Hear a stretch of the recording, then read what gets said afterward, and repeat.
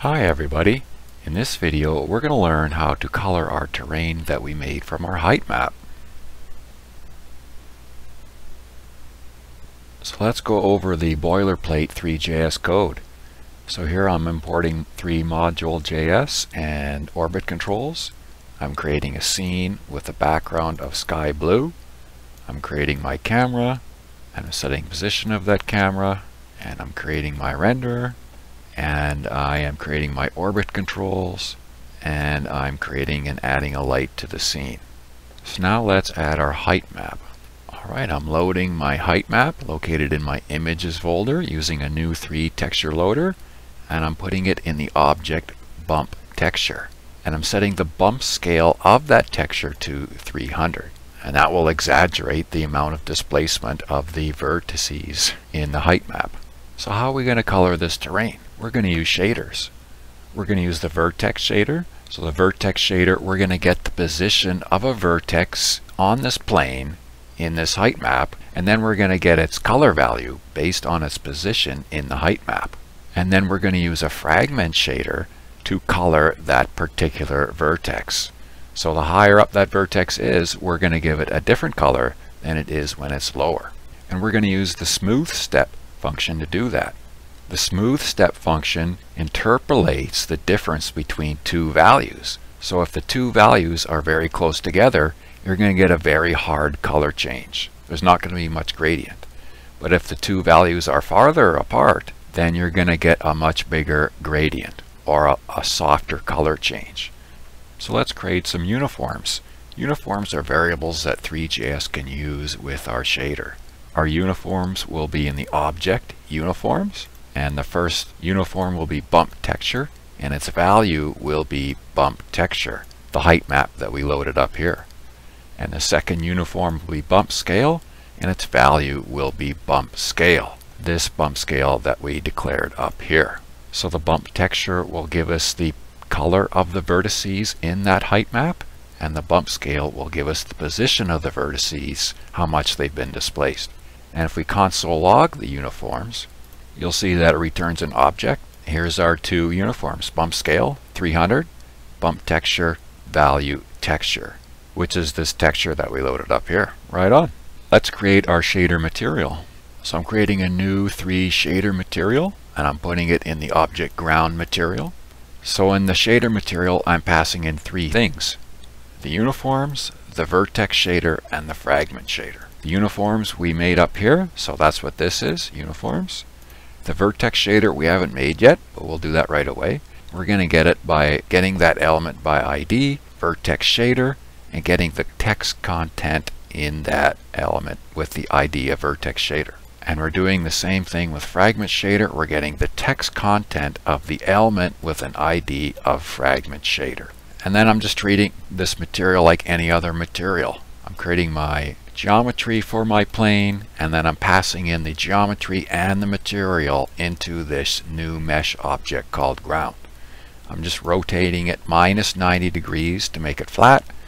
I'm setting its Y position to minus 100, and I'm adding it to the scene. And here I have my animate call for my animate loop, and I have a resize handler to handle resize events. So what we need to focus on here is writing up the shaders, the vertex shader to get the position of the vertices, and the fragment shader to color them based on their height. So we're going to do that at the beginning of the program. So let's scroll up to the very top, and you'll see above this script tag where we started importing our modules, and with our code we're going to write 2 more script tags above it. One for the fragment shader and one for the vertex shader. So right at the beginning of the body section is the vertex shader. So the vertex shader will shift the vertex position along the normal.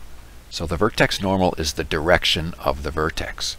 So it's going to shift it by the bump scale value, one of our uniforms, and the height map color value. I'm not going to get too much into the vertex shader. I'm just going to point out a few things. I'm going to spend more time in the fragment shader. Here's our 2 uniforms, bump texture and bump scale. And here we're declaring a variable v amount. This will be the red color value of a texel. A texel is 1 pixel in a texture. This is essentially our height map value. It's a color from white to black, but we're going to just get the red value because it'll be a proxy for black and white, because it should be a black and white photo. So here in this function, we're going to get the color value of the texture at a given coordinate and put it in bump data. And then in this vAmount variable, we're going to get the red value of that texel at a particular coordinate. And then we're going to pass that into our color shader. And then down here, we're just calculating the new position of that vertex after it's been affected by the height map and the bump scale. Okay, so let's look at our fragment shader, the coloring of the pixel. Okay, so here's our fragment shader. So the fragment shader deals with the color of that pixel. So here we're bringing in that vAmount variable, and then we're going to use it in our function here, main. You notice here that this color is all blue. So how did we do that? I used a Smoothstep function from the minimum height. So my minimum height was 0.01 to the maximum height was 0.99, and that is the whole height of this height map, right? So this whole height map is painted blue, which is this color here, RGB. There's no red, there's no green, and 1 is blue. So all these values are from 0 to 1. But we only want to color the water blue. So this is no good. Even if I make this height lower, the whole thing is still colored blue. It just maxes out at a lower value, and then everything above it is the highest color it can be. So what do we have to do? We have to subtract something from these values.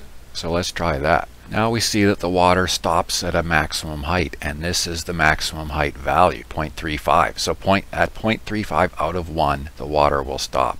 So these values control the gradient at the edge, and these values will control the gradient throughout that whole color, the water color. So you can see the water color goes from a very dark color to a very light blue, and then has a very hard edge because these two values are very close together. I can make them farther apart, but it wouldn't look like water anymore. It looks like it's crawling up the sides of the mountains, because water has a pretty defined edge, right?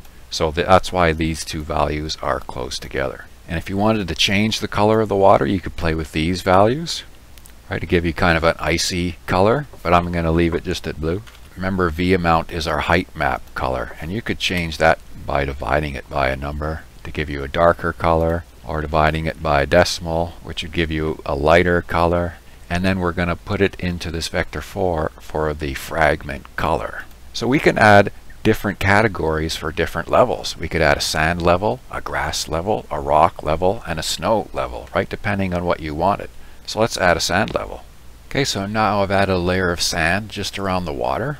So I've changed this gradient to these values, and this gradient to these values, the edge gradient to these values, and the sand has this RGB color. And then I added the sand to this frag color. So this frag color is adding all the color values of these substances together. So let's add another layer. I'm going to add a grass layer, and you'll see that the heights for these values are more or less separated, and these ones overlap because I want the color gradients at the edges to have a nice transition between them. And now I'm going to add a rock layer.